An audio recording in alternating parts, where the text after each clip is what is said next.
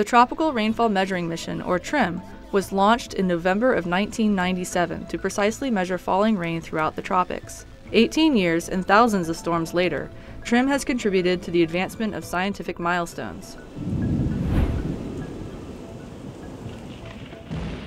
TRMM has advanced research in the areas of agriculture, disease tracking, precipitation physics, and natural hazards. We get roughly 3 hourly rainfall estimates across much of the globe at fairly high resolution. And these rainfall estimates are used to monitor major rainfall events and to look for events that might lead to significant flooding, even landslides. And there are a number of groups that have been using it as sort of an early warning system.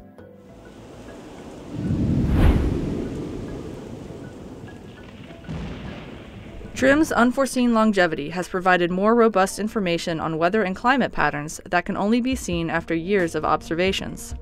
This nearly 2 decades of data lets scientists see variations in rainfall from year to year, how El Niño affects rain patterns worldwide, and the anatomy and life cycle of major storms like hurricanes. It's also proven to be an extremely useful satellite for understanding hurricanes, partly because its orbit stays within the tropics, so you get much more frequent observations. And it's just provided a wealth of rainfall information over its relatively short time period that in many ways surpasses all of the information we had prior to that.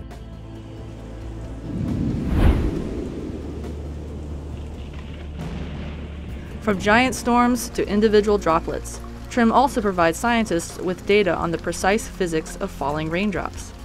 TRMM has a unique set of instruments, including the first and only precipitation radar in space. It also has a microwave imager, which is an instrument that can give you the equivalent of like an X-ray of a storm, whereas the radar is giving you more of a CAT scan of the storm. It provides extremely valuable information on the rainfall structure of storms, which tells us something about how the storm is responding to its environment, whether or not it might intensify or weaken in the upcoming hours. As TRMM's mission ends, the Global Precipitation Measurement Mission builds on TRMM's objectives. Launched in early 2014, GPM's 2 instruments are more advanced and more sensitive versions of TRMM's microwave imager and precipitation radar. GPM's orbit extends coverage beyond the tropics and provides measurements of light to heavy rain and snow, expanding TRMM's legacy into the future.